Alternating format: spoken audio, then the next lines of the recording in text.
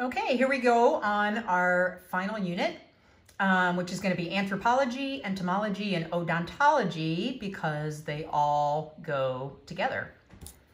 I guarantee you this is how I'm going to end up, totally. Okay, so first let's define what forensic anthropology is. So once again, anytime we take the methods of a discipline and apply it to legal matters, boom, there it's a forensic discipline. So anthropology and also archaeology, which we'll define those, when we are applying those to either criminal or civil cases, that's when we get forensic anthropology. So one of the main things that anthropologists do is they help to identify who a particular person is. And we're going to be talking about them dealing primarily with skeletonized remains. And skeletonized remains can include bones, teeth, and cartilage. So anthropologists are trained to deal with all of those. So you may have a person who's discovered, you know, they're either in a really advanced state of decomposition or they're skeletonized and there's simply not enough soft tissue for a pathologist to figure out who they are. That's when the anthropologist can come in and be of assistance. They're also really good to help recover buried remains because that can be a very intricate and difficult thing to do. They also aid with facial reconstruction. And in specific cases, they can help determine the cause of death and potentially the manner of death. So I know before in the question, the liberal arts question, we talked about the hyoid bone. Okay, that's a specific way that an anthropologist, by looking at that, could help determine, okay, this was probably manual strangulation and the manner of death would be homicide. So here is when forensic anthropology is used. So when remains are found and they cannot be visually identified, and there's a couple of examples of when this can happen, and this is really what connects anthropology to entomology and also odontology.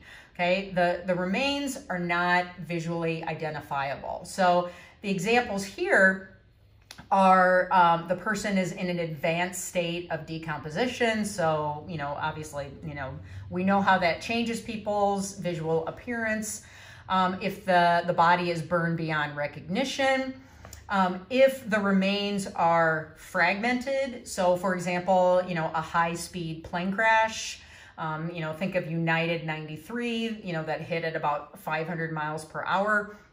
You're going to have people that are not decomposed, but they are not intact. They're going to be highly fragmented. And so anthropologists can be very useful in determining, okay, this leg belongs with this torso. They're from the same person. And then also, if the remains commingle, for example, in mass graves, which are seen in cases of genocide. So here's an example too of how they can help with facial recognition. So what the anthropologist will do is by looking at the skull, they're able to figure out tissue thicknesses. And you see these little things right here, they're almost like pencil erasers. But from that, then they're able to determine what potentially the person could have looked like. And of course, this can be very useful especially in missing persons cases. So here's an example. I apologize for the graphicness of this photo, but this would be an example, of what remains could potentially look like in a mass disaster, such as an airline crash. So these would be considered probably identifiable. You can see there's a lot of soft tissue, so potentially could do DNA. Also, if you look here, there's actually teeth and part of a jaw, and so that could aid also in identification, but obviously this person is not visually identifiable, so an anthropologist, also an odontologist, is going to be very helpful in this case. So I'd mention also forensic archaeology. So Anthropology deals with the remains themselves, okay? So bones, teeth, cartilage. Archaeology is basically the stuff that's found with the remains. So classic archaeologists, you know, if you think of, you know, Raiders of the Lost Ark, where they're looking for, you know, artifacts or things, that can also be very useful too. So really, forensic anthropology also combines archaeology. Okay, so for example, you know, here is an ancient civilization where they actually lived underground. So anthropologists, you know, especially if they're cultural anthropologists, would be interested in looking at what types of tools did this population have? How were they able to survive in this particular community? Okay, what I want to mention now is the methods used for locating human remains. Now, this is not identifying who the person is. These are just methods that can be used to potentially, you know, find and say, you know, could there potentially be maybe a mass grave, or is someone buried here, or how do we find these remains? So these are methods discussing that. So aerial photography can be useful. If you know, you see, for example, okay, when a person decomposes, they're gonna basically have purge fluid, and it will kill vegetation near their body. So you look for areas of dead vegetation. Also, if someone has been buried, look for disturbances in the soil. So the topsoil is always going to be lighter in color as opposed to the soil beneath the surface. So that can potentially be detected with aerial photography. Infrared identifies heat. So that would have to be a person that either is still alive or recently deceased, because of course with algor mortis, they're going to lose their body temperature until they reach ambient temperature. Metal detectors can be really useful because most of the time, you know, a person will have a watch or a ring or earrings or some type of metal, you know, even if they've been buried. One other thing that can happen is, you know, a person who's trying to make sure that someone is really dead, a lot of times will shoot them through the head just to make sure, and then they're not going to take the time usually to then dig under that person to be able to take that projectile with them. So it can also be very useful to potentially find bullets and cartridge casings. Okay, ground penetrating radar, it can potentially tell you where a disturbance is beneath the soil. You know, it's not to the point where you're going to see, you know, a detailed skeleton and you're going to be able to tell exactly what's there, but it can tell you, okay, you know, we have a soil disturbance, potentially there could be something buried here. So let's go ahead and, you know, do an excavation. Now it could be, okay, that was the family pet that was buried, or maybe there's something going on with the water table underneath the surface. So it gives it basically gives a starting point that there could be something buried there. And then finally, geographical information systems, which you know, allow satellite data to pinpoint exactly locations of remains. And this is absolutely essential when you're dealing with, you know, huge scenes, such as I mentioned, you know, a high-speed plane crash, where you're going to have remains scattered across terrain, and the only way to really pinpoint those remains is to use geographical information systems. I'm also going to talk about cadaver dogs, but we'll get to that in a little bit. So a little bit of the history of forensic anthropology. The nice thing, there's only one guy for you to know in this section. So his name was Dr. Thomas Dwight.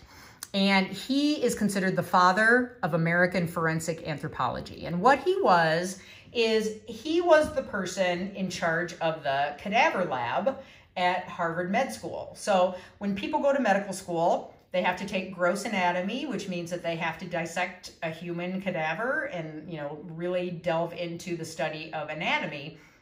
And Dr. Dwight was the first person to notice that, you know, we could potentially come up with a biological profile simply from taking measurements from skeletal remains. So, you know, you could tell if a person had a particular occupation, or taking measurements to potentially determine the race and the gender of that person.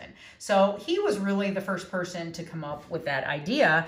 And the nice thing about running the cadaver lab is they knew exactly who these people were, their medical history, their work history.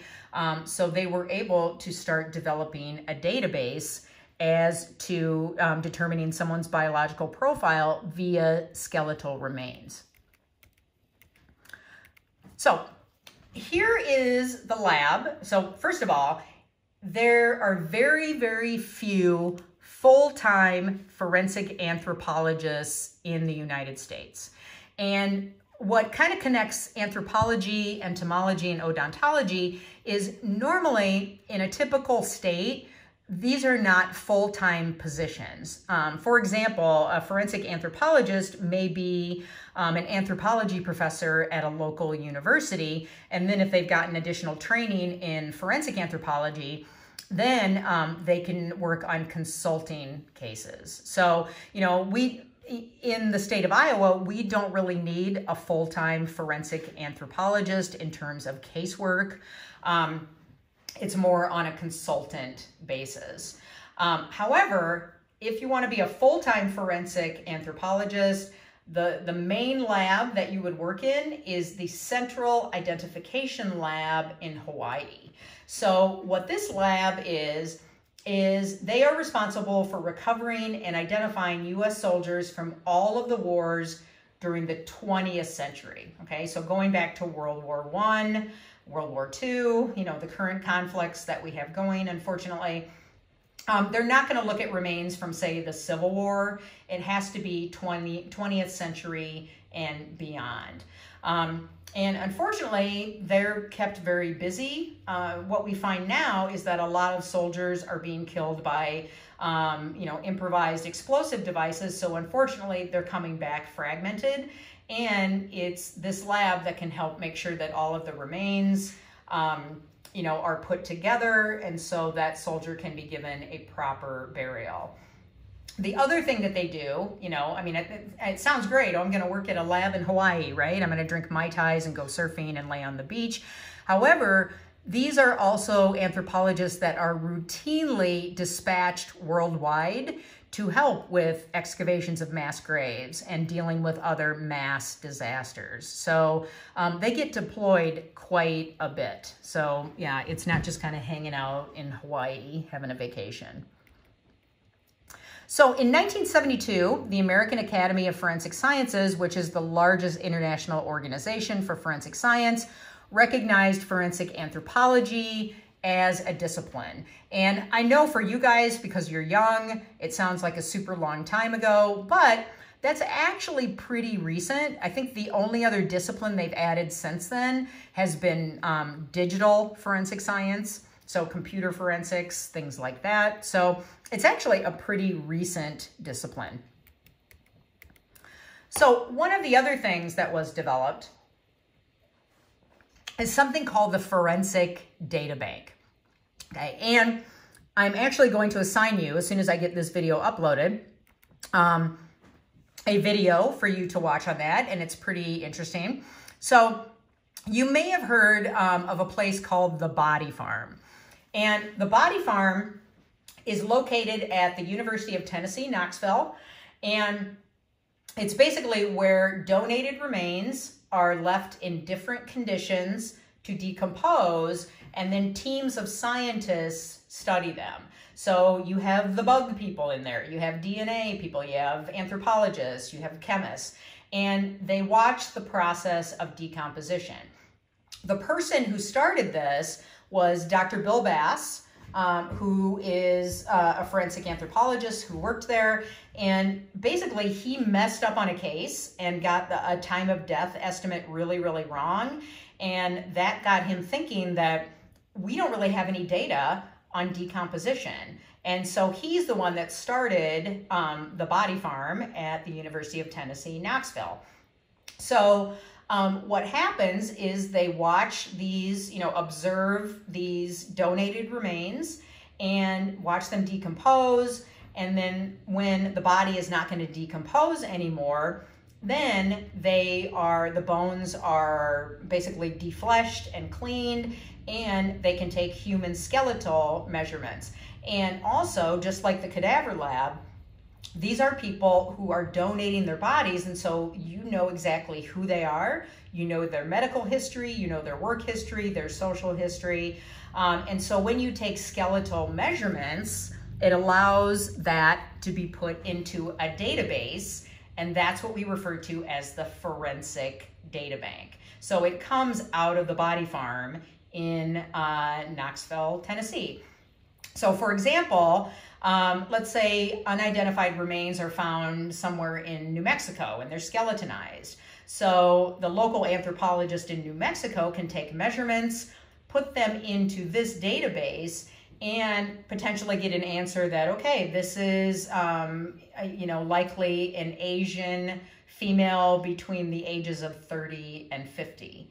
Obviously, the more data that goes in, the better this is going to be. So it's important that anthropologists all across the country put in data continuously. But, is it foolproof? No, but can it help you narrow down potentially who these people are? Yes. Okay, so that's what the forensic data bank is.